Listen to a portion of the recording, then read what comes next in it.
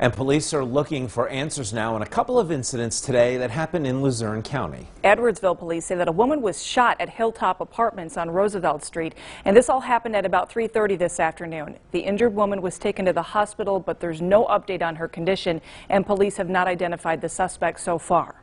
No identity on the shooter. The only description we have, black male, approximately 6 foot, wearing a do-rag. Took off on foot somewhere in Hilltop. Police say a search in the area did not locate anyone matching that description, but of course they are still investigating.